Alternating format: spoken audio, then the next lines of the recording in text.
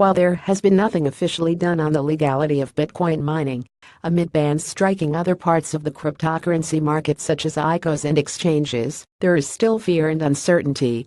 Miners in China have always managed to turn a profit with the country's low electricity cost and seemingly friendly approach to mining and cryptocurrency.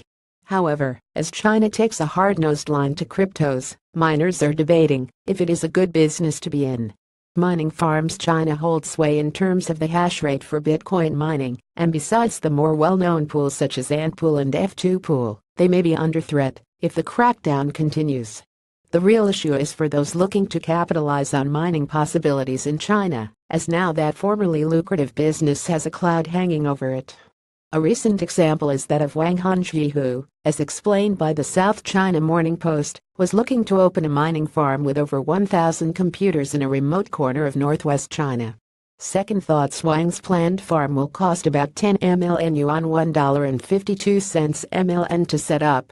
Initially he was confident he could turn a profit because the site is located next to a hydropower station, and that will cut electricity fees, a key operating cost, to about 0.25 yuan per kilowatt hours.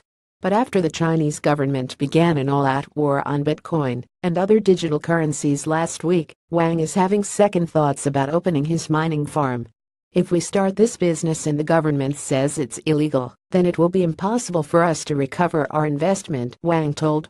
More than one man's concern, of course. For Wang, there is huge risk in diving into a mining pool without any assurance that it will still be legal in a few weeks or months. The concern extends further to those who are already vested. Yang Haipo, chief executive of Vyapk, said he also has concerns about the future of Bitcoin mining in China. Vyapk has 2 Bitcoin mines controlling 7% of the world's total Bitcoin mining capabilities and plans to close its trading platform at the end of this month. Without revenues from trading, Vyapk is now looking to its mining business to make ends meet. Technically, China can't ban Bitcoin traffic, we have our own sync network.